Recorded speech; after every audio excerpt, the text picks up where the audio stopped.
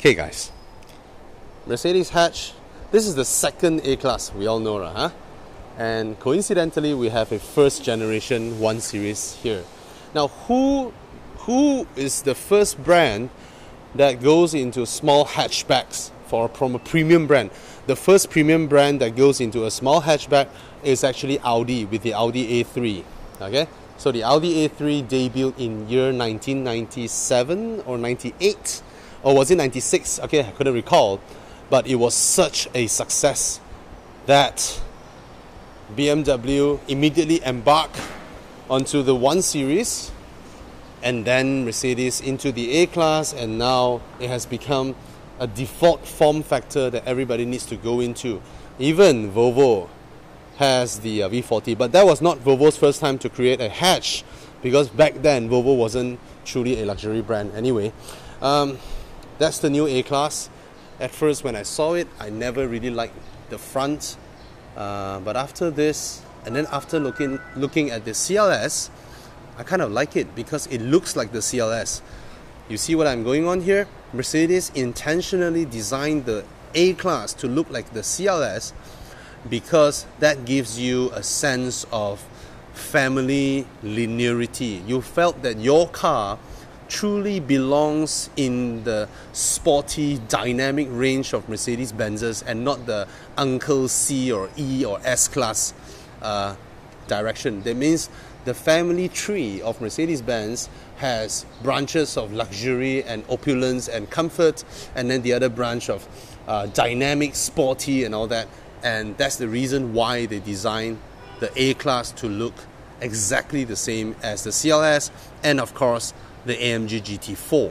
Okay, so in terms of exterior, it takes some time to warm up to versus the previous A-Class, because the previous A-Class is so good looking, everybody loves it at first glance. Okay, this one takes some time for you to like it. It needs to grow on you. Okay, it has grown on me over the past few months, because when I saw it, I hated it, right? I was like, ew, it's ugly, blah, blah, blah, blah.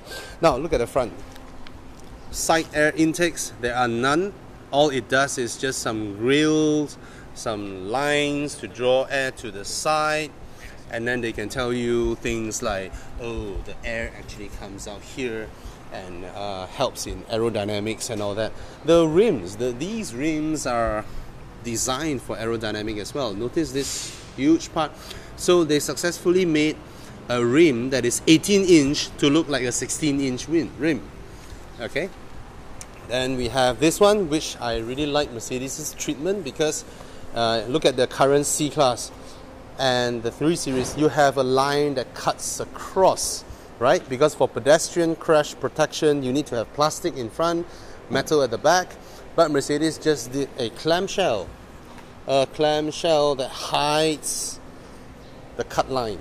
Okay, that's what they do in that. And so it's distinctive. It is distinctive because it doesn't look like any Mercedes out there now, and it kind of forces you to not feel that it's awkward because the CLS looks the same. Okay, let's go to the sides. Look at this one.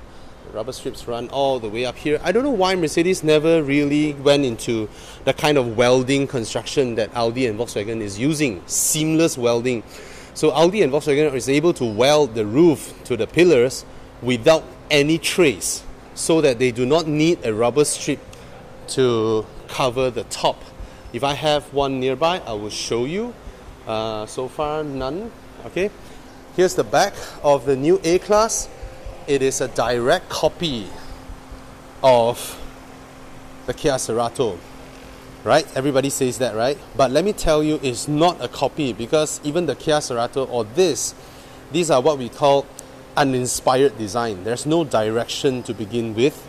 It's just some design instead of a squared off stuff. Okay, so what they did is they have this part. At least you look at Audis, they start bending in. Actually, Audi invented this kind of design direction where this part begins to bend in ever so subtly, so that you don't feel that there is an actual place to put your plate number, which is ugly.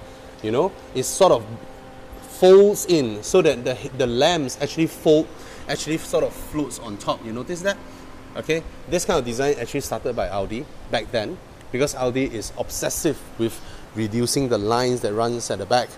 But having said that, triangular rear tail lamps, and then it's exactly the same as the CLS again, so that there is a sporty lineage. Okay, have a look inside. It's a decently sized boot. It is even larger than that of the Subaru XV, I would say. And this boot size is similar to the Proton X70, if I'm not wrong, or maybe just slightly smaller. Okay, so a big boot for a small car. And this round, the A-Class has improved a lot in terms of packaging. See, the previous A-Class, right, everywhere is just tight. But this round is spacious, it's okay to sit inside. Let me come in here. Sorry, it's a bit dark. It's gonna rain outside. So, 5'11", I have a palm. Look at that, I have a palm of headroom. And I still have a palm of knee room. So as a 5'11", it's spacious enough at the back here, but it does feel a bit claustrophobic because of these sporty looking seats. They basically took out quite a bit of visibility. And then when you close the doors, it is alright. It is a small car at the end of the day, right? But I have to say, the build at the back here is not reflective of what a Mercedes-Benz can do. You know, this part looks cheap. It's okay when you run your fingers around, but a Corolla is okay as well, a Civic is okay as well, but this is a Mercedes-Benz, right? And you have this part, you see, the whole thing moves. As a door handle needs to be exceptionally solid. Try Audis or Porsches, all right? Exceptionally solid. This thing the whole thing just moves. And then let's have a look at the back here.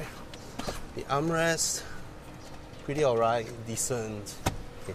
Basically, it's decent. I would say it's just decent, but I kind of felt that they optimize a bit too much when it comes to cost. Especially this part, it's just so slim to give you more room within the cabin, but it's just really slim. Okay, and opening and closing the doors, they don't feel like German cars anymore. They just feel like regular Japanese mass market cars. Even your Honda Civic doors are like that.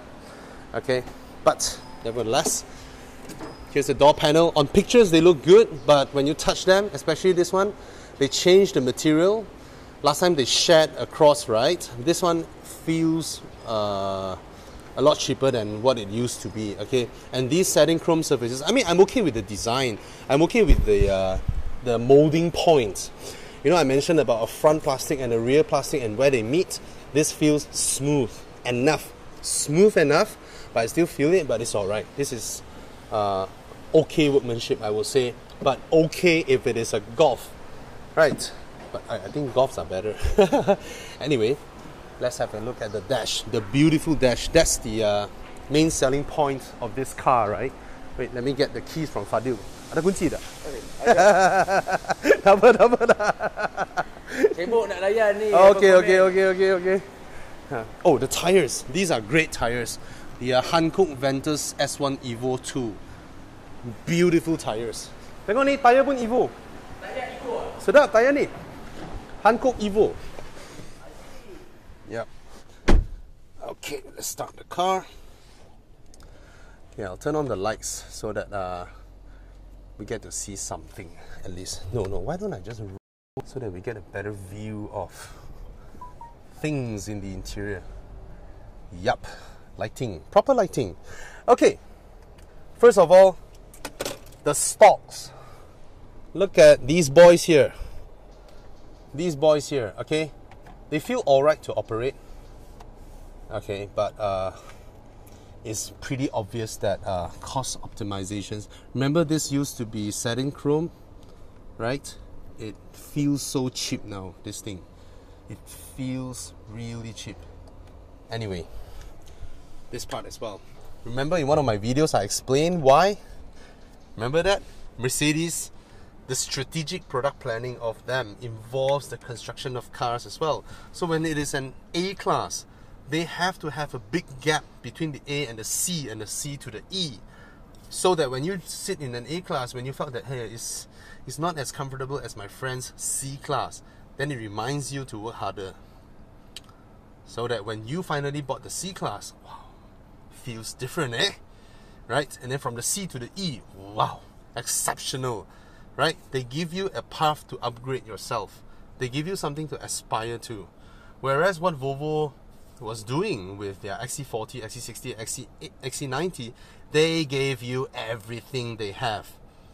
So that when you drive an XC40, in a few years' time, why would you even upgrade to an XC60? Because it feels exactly the same infotainment screen. Basically, they gave you all and did not cut back on anything, and that would be a disadvantage. But they're being honest. They are like Sony Ericsson back in the late 90s. Every phone that you buy from Sony Ericsson has the full features. Whereas Nokia, if you bought the cheaper ones, you go into menu, there are a lot of things that they cut out, you know, just to give you an upgrade path. Anyway, let's look at the dashboard. The dashboard is beautifully designed. It is absolutely beautiful. No faults with Mercedes design. They really make their interiors feel different. You hop out from a A-Class into an Audi A3 or 1 Series or Volvo V40, you felt like you just turned back time 10-15 years. Okay, it feels so futuristic. But I have to be honest with you, the interior ambient lighting, yes, I have the option of toning it down, but when some of the people, they like to max it out, like Fadil, he maxed it out when he passed me the car. It is just so ostentatious. Okay, but to each his own. There is an option where you can turn it off, so you cannot complain there. All right, it's pretty tacky, I would say. Now this is the controls for the aircon vents. Now the problem with this part is that, imagine one long part and there are only 2 screws that secures this to the dashboard, and both 2 screws are on the same spot. That means, right, it is on the same panel that resulted in the whole thing very easy to wiggle. I'll give you an example. Let me show you now. Okay, I'll point the aircon vents away. I just press it with my finger. You see the whole thing moving? Do you see that? This is very poorly built. Okay, and I don't know whether you'll be able to see the screws because of lighting. Yeah, but they're up there. Okay, the screws are there. There's one here, there's one here. I mean, if they use 4 screws, okay, if they use 4 screws, the whole thing won't move like that. But 2 is cheaper than 4. Anyway, the controls are good. It's very easy to control. It's a toggle switch, which we saw debuting in the A3, A4, TT. It's a toggle switch, but the thing is, you have the way to operate this is not press in. It's actually up or down. And that is where it's most susceptible to movements. When you go up and down, you can see the whole thing moving. So I don't really appreciate that. But I think 4 screws will fix that problem. Okay, instead of 2. Okay, I'm nitpicking here. It's a Mercedes-Benz. You have to nitpick, right? 260,000 here. The keys, if you buy the CLS, these buttons will be gloss black. But if you buy the A-Class, it is matte plastic black. So again, this gives you something to aspire to. You want to upgrade your keys even. Okay, now this part, the whole thing is gloss black. Now you'll be wondering, why so many car makers like to make gloss black? You know, actually gloss black started as piano black, and piano black is an expensive process to paint your piano wood over and over and over and lacquer and over and over and over again until you do not see all the wood patterns, but all you get is a glossy, beautiful surface that is made of wood. But this is plastic, and plastic has static, right? Plastic generates a lot of static electricity, and a lot of stuffs will stick on it. So that's the bad thing about gloss black. but gloss black looks beautiful in pictures at night because it reflects light, and there is a lot of light in this car at night. Okay, nice compartment, very big. This looks like a wireless charging pad, but unfortunately there's none, and it's just enough for a Note 8, so which is really nicely sized. Okay, the one in the CLS is just not enough for a Note 8. Okay, the USB ports, I think this is too soon. Maybe this car is really from the year 2025, because that is a USB-C to USB-C port. So those with Apple MacBook, you'll be happy. Those without, you'll be sad. Okay, Mercedes-Benz, you used to be able to take out this thing, but now you couldn't. And this is just a bit over-engineered, right? Just to make this as a click lock and a button to release it. They don't need to, but they did it anyway. This one, fantastic control. Oh, this one I mentioned just now. Fantastic, man.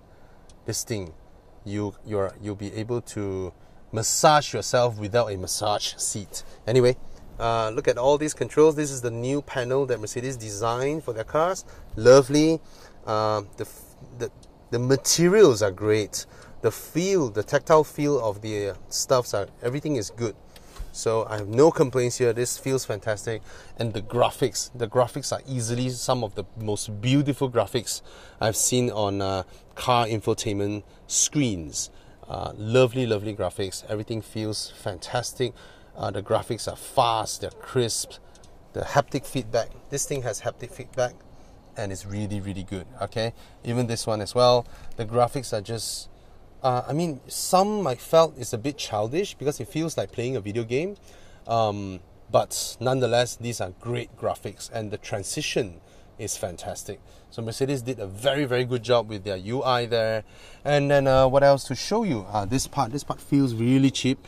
Okay, the handbrake button, this thing just doesn't feel like a Mercedes-Benz lah, huh? Put it that way. And this one as well. See, this thing is loosely constructed, but again, small nitpicking complaints, because there are a lot of things that they did well, like this one. There's light coming out of the aircon vents, and these are some of the most beautiful aircon vents ever. Okay, beautifully designed. And then of course there's always the cost cutting coming in, right? This thing looks cheap, but at least it's not flimsy like the one in Mazda's. You know, it's cheap and small. And why can't they do a rimless one, you know? But small complaints there, but it's very small. Okay, this one as well, the side mirrors are very tiny. You're okay with this one, but look at that one. Look at the part where it is red, and then the part where it's actually the mirror. They are almost 50-50. Okay, that means this whole thing occupies this much of your visual real estate from your vantage point, but only half of it is a mirror. Okay, yeah. What else? This is alright. Sunglass holder, crucial for ladies. Oh, it's rubberized now. Inside it's rubberized. They added a rubberized in C-Class, E-Class, CLS. They're all that cheap plastic. This one feels slightly better and is rubberized inside. But again, it's still too small for your Gucci aviators or Chanel aviators. Alright, decent, nothing special there. That's the interior of the A-Class. Okay, overall I would say, no matter what I complain, it is a big improvement over the previous one. And in terms of driving, in terms of power, in terms of comfort, everything is a big improvement, but it's still no class leading here. Okay, Golf GTI beats this car in every aspect, in driving, in comfort, in everything. Alright, a 1 Series in suspension and technology of this car is just, I would say, is pretty surface. Yes, you have the high Mercedes thingy, but other than that, yes, you can use high Mercedes to control the lights and all that because of the manual systems. But to be honest, so far I haven't tested a car's voice control that can match Proton X70s. Okay, so yep, that's about it. I enjoy the drive, I enjoy the power. It is very sporty hatchback. It's a very fast car. I can drive this car to a very high speed, which is partly contributed by those great tires as well. Hankook S1 Evo 2, great tires. As I mentioned again, everything with the name Evo is great. Okay, so guys, I really appreciate if you would subscribe to my videos, because the thing is this, I get about 1.7 to 1.8 million views a month, and my ratio of viewers to subscribers is so tiny. I only have about 50,000 subscribers. That means a lot of people do not subscribe. Maybe they hate me. Anyway, so I hope you guys can subscribe. Don't worry, nowadays when you subscribe a video or channel, right, you will not get the emails blasted into your mailbox immediately, provided you want me to update you everything that I uploaded. Then you click the bell. But if you do not click the bell, you just subscribe, it is just a reward to me. Thank you. Alright, cheers, and I hope you enjoyed the video. Cheers. Oh, sorry. Remember to subscribe to Fadil, to Bing, to Con, okay? All my colleagues. Cheers. Ooh, my neighbor bought an X70. I don't know whether you guys can see or not, the red one over there, very far away from the wide angle screen. Anyway, whoa. Here I am with the A-Class. Okay, and first thing first,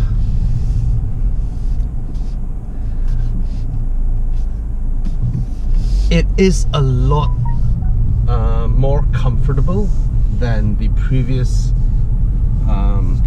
A-Class, or the first gen A-Class. In terms of pliancy, comfort, it is better. In terms of handling as well, it is an improvement too. And there are a lot of little features that I found out about this car. You know, see, it doesn't have massage seat, but there is a mode whereby when you're feeling tired, you can activate it. Then you feel your seat, right, move a little bit. It's sort of like, you know, raise the seat base a bit, and then down, and then move the lumbar a bit, you know. Basically is to give you some movement on your body, to sort of rejuvenate you. This is the first time I've seen a car that simulates massage seat functions without actually having massage seats. And the feeling is quite unique. It's quite unique, the way it's sort of like, oh, it's very subtle. I mean, you can't move big, you can't have big movements. If not, you will alter the sitting position and the visibility of the driver. But then it does it ever so slightly. See, this is the advantage of these type of CAN bus systems in cars, whereby every single thing is connected to a centralized ECU, and the centralized ECU's function can be improved via programming.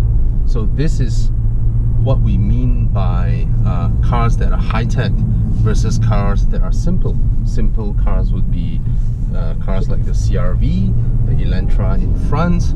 These are simple cars with simple architectures in terms of its wiring and its, you know, how the whole thing works. Whereas these type, like the BMW or the Volvo sensors, all these, or the Proton X70, all right, Audi MMI and all that, they all are able to have these kind of functions because of the underlying core of how it is wired, or designed to be wired. Yep. But is the A-Class a worthy, how do I put this? When it comes to the handling department, sporty and all that, is it a rival of the 1 Series yet? Nope. In terms of power delivery, in terms of how the car juts you a bit, suspension and all that, it is average, I would say. It certainly gives you a, what is that? It certainly gives you a sporty drive because the steering is not bad and there's loads of power, and it is not a clumsy car by any measure. But in terms of the coherence of how everything works together, you know, you see this This type, sometimes you just want to accelerate a little bit, and then the movement of the car versus its wheels will give you that sensation. Instead of the whole car accelerating together, you know, it sits on its back a bit, and then you brake, and then it dips the front. These sort of minute stuffs that are what sets it apart from a really good driver's car. Okay, but the engine, this engine is sweet, man. This engine is fantastic. There's very little hesitation. There's very little lag. It doesn't really lag a lot. I mean, it just goes very nice. Very un-Mercedes, I would say. So which is a very nice thing. And just now I was in comfort. Now only I move it to sport, and then I'm at 40 km/h at 3000 RPM. Can you imagine that? That means this car is ready to push anytime.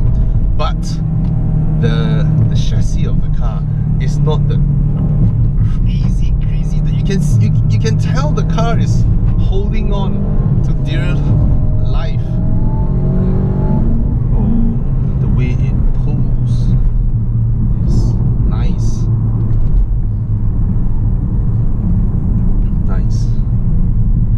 Okay, nice meaning it makes me feel excited. Nice doesn't mean it is that kind of balanced chassis that you just wow, you know, like a Ford Fiesta, you know, Ford Focus, or a BMW 1 Series. That type of really well tuned and engineered chassis. Yeah, but I'm nitpicking here. Does it make me feel excited? Yes, because of this power. Okay. Lovely, and the whole car feels very. It's like it's waiting for the next instruction. Okay, where do you want me to go? Where do you want me to go? Yep, it's that type of car. Okay. Now I complained a lot about the interior build quality when the car was first launched. Okay, from pictures it looks brilliant. From the driver's seat, when you touch the steering wheel, the stuffs that are around you, then you'll be like, what the hell is Bobby saying? You know. Everything here feels great until you look deeper out of the usual focal points of the driver. In terms of focal points of the driver, it does it brilliantly. That's why I keep saying Mercedes is very strategic and very clever when it comes to building their cars. They know where to entice you, you know, what sort of things works great in pictures, in photos, and from there they do it, right? So sitting position is good, the visibility is good, side mirror is it's just agonizingly small and tiny.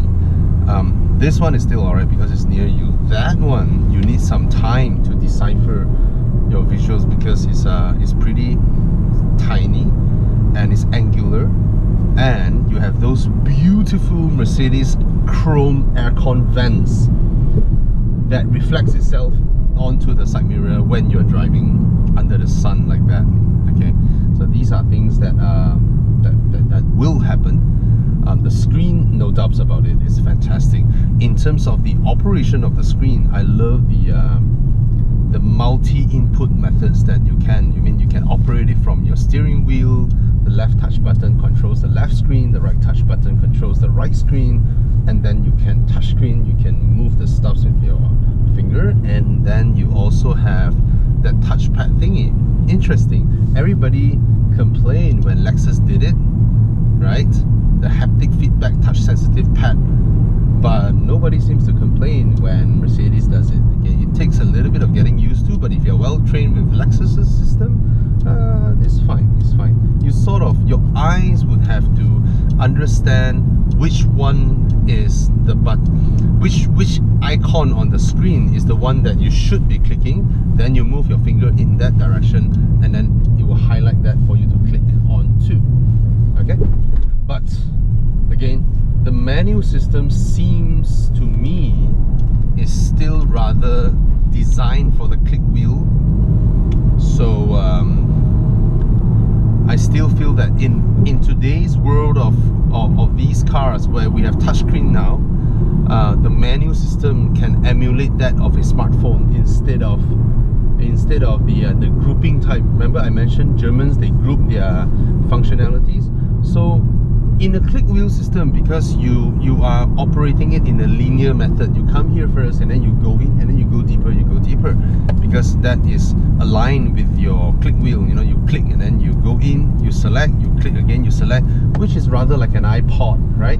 An iPod, you have a click wheel and then you turn, you select, and then you go in, you go deeper and deeper into the menus. That would be the click wheel system with the linear user interface. But in touchscreen system, you need to look at iPhones again instead of iPods, right? One specific thing is one function and it should have its own icon.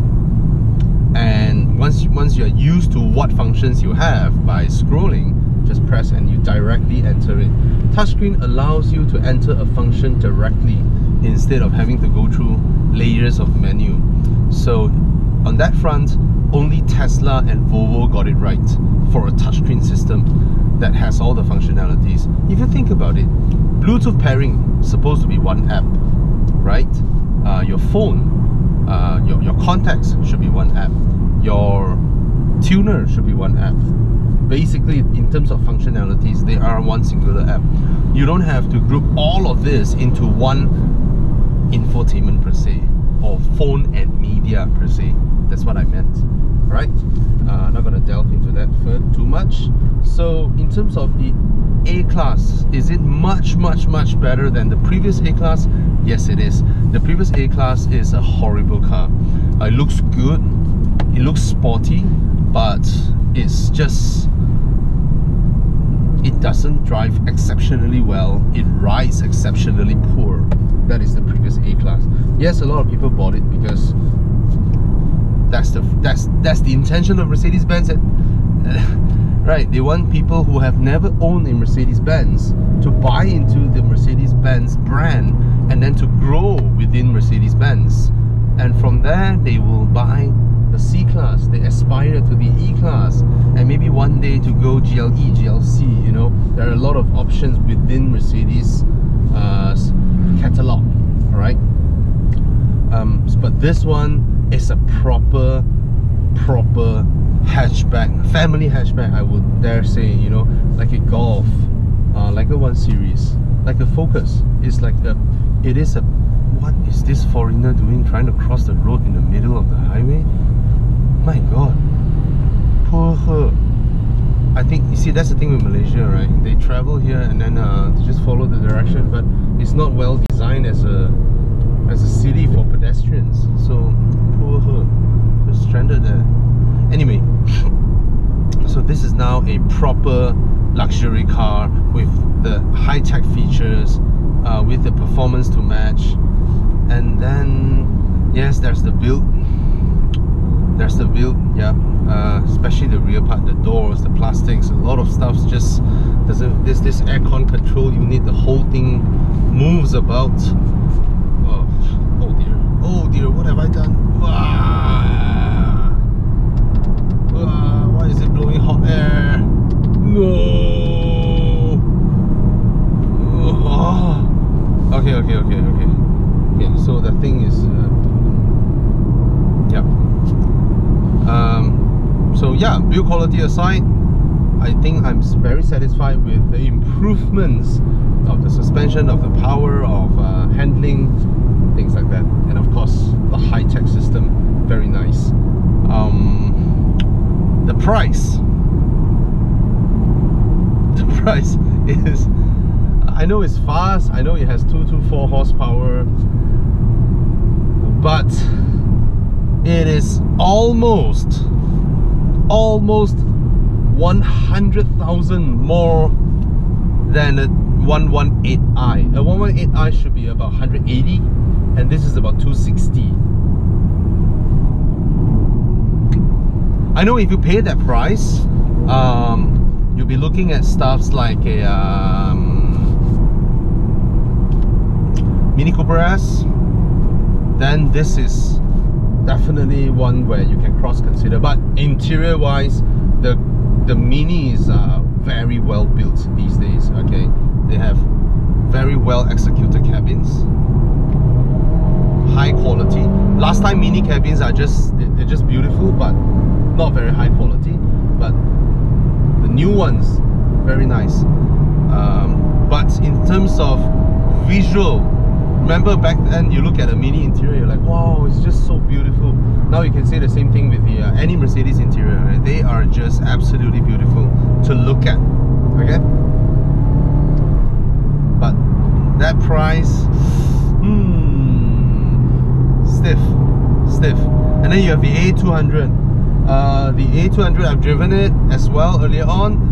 The 1.3 liter engine is very powerful, very punchy, but I mean, when Mercedes can't really do independent suspension exceptionally well, then they have a torsion beam in the A200. That car has horrible rear pliancy, and that affects how the car handles, because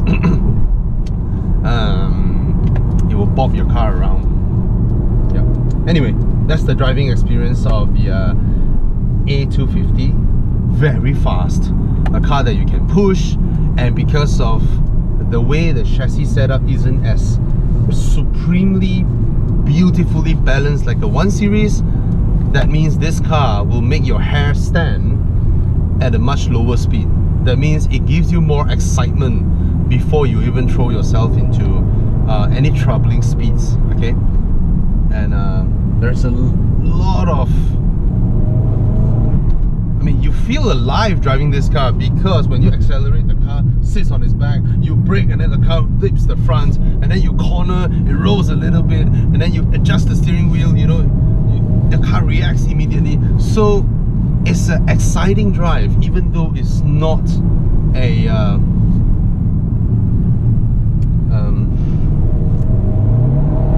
it is exciting. It is exciting. It's just that it's not the type where it's like, wow, the car can take it, let's give it more. The car can take it, let's give it more. It's not that type. This is just like, wow, exciting, wow, crazy, I'm running into trouble soon. Wow. Yeah, that type. Okay, cheers.